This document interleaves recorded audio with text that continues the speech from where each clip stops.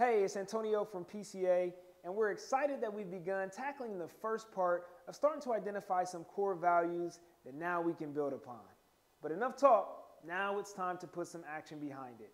So at this point, the goal is to select some descriptors or identifiers within a particular core value that we can start to actualize.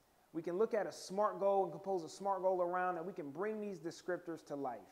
So let's look at an example. An example would be, let's say trust is a core value that you've identified for your team. And within trust, once you start to unpack that, you think about supporting one another and counting on one another and kind of building a rapport.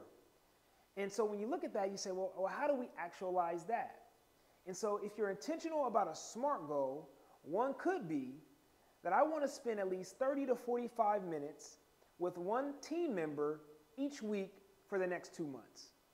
Right, I'll repeat that. I want to spend 30 to 45 minutes with at least one team member each week for the next 2 months. And so when you look at the SMART goal acronym, that's something that's very specific.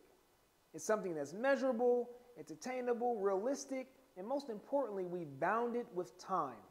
That 2 months is something that we can look back and say, did we accomplish the goal or did we miss our mark? And if we missed our mark, why? So use that as an example and a backdrop, and now it's your turn to use the core value action plan that's been provided and record your action plan, right? And then be in position to share with a colleague or a PCA coach here in one of our upcoming sessions. Listen, we look forward to hearing what you put down. We look forward to seeing you soon. And if you have any questions, don't hesitate to reach out. We'll talk soon.